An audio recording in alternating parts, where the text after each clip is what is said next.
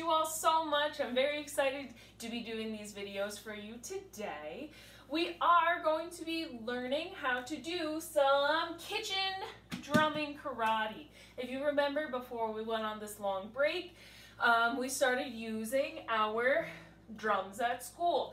Now I know a lot of you don't have these wonderful fancy drums at school, at home, but we do have some things around our kitchen that we might be able to use to do our drumming instead of having our drums with our hands.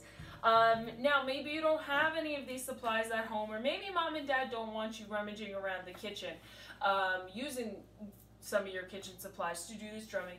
You have two hands. You can do your tas and your titis on your lap. You can do tas and titis with your hands on a chair, on the floor, maybe sitting in front of the couch or with a pillow, something like that. So we can be very creative with how we decide to use our own body parts for our drumming as well.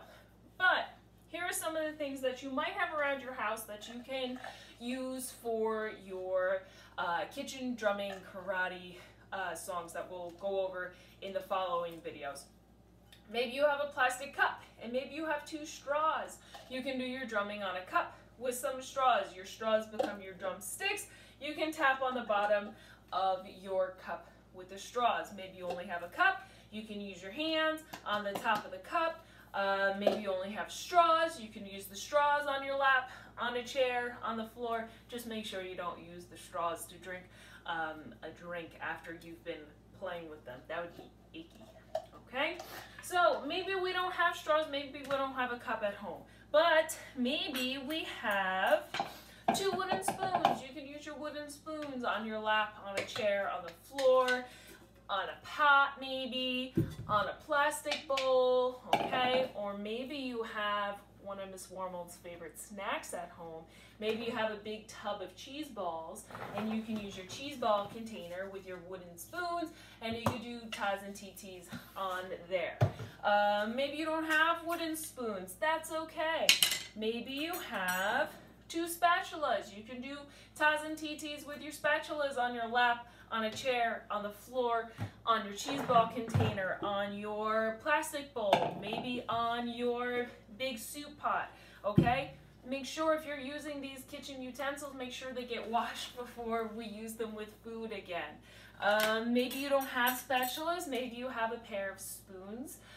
You can use some spoons on your lap, on a chair, on the floor, on a plastic bowl, on a pot.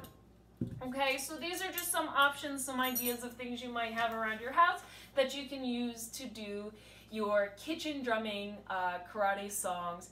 I will be doing videos for all of the songs. They will be posted to my webpage.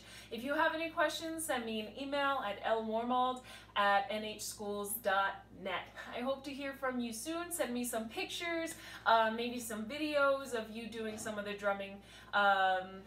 I'm very excited to hear from you, and I hope you have so much fun with doing the drumming at home. Bye guys, I'll see you soon.